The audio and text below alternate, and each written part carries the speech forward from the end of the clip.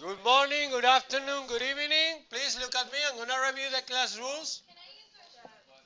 Please wait.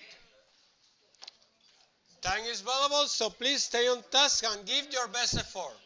If you're talking, you're against the rest of people's right to work. Please be quiet.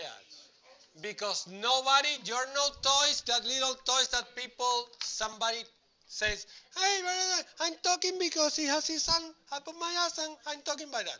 No, you have free will and you are free to talk or not to talk. You are not toys.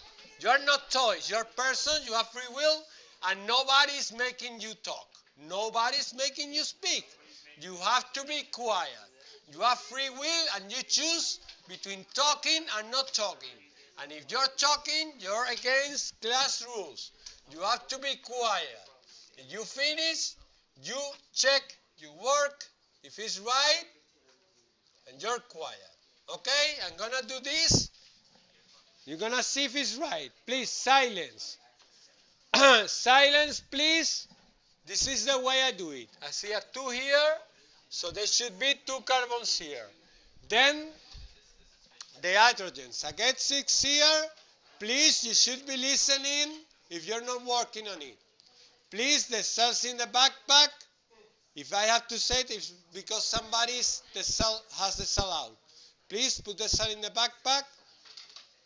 Please put the cell in the backpack. You have free will.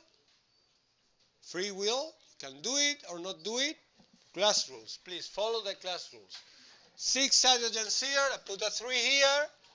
And then I have to recalculate the oxygens. Okay? So I go 2 times 2 plus 3 times 1 is 7. So I need 7 oxygens here. How do I do it?